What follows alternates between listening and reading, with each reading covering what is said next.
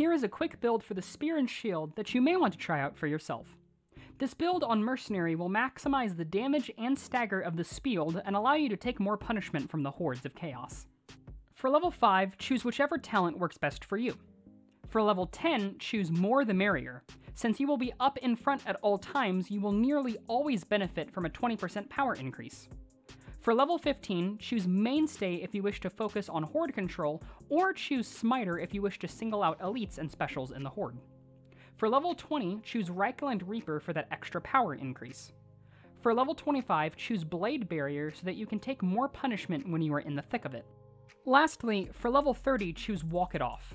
Stacking Blade Barrier and Walk It Off gives you a massive amount of damage reduction, which will allow you to constantly stay at the front of the Horde and take the aggro off of your team. And with the benefits from More the Merrier and Reichland Reaper, you will also be able to dish out a hefty amount of damage. However, if you prefer something a little more aggressive in nature, then take a look at this Foot Knight build instead. For level 5, choose whichever talent works best for you. For level 10, choose Have At Thee. If you kit out your Spield with Opportunist and Power vs Berserkers, and have Power vs Berserkers on your trinket, then you will be able to stagger Monks and Chaos Berserkers out of their frenzy with a push from your shield, making you able to tank every elite unit in the game and push them around. For levels 15 and 20, you need either Enhanced Power or Comrades in Arms in order to reach that breakpoint to stagger Monks out of their frenzy.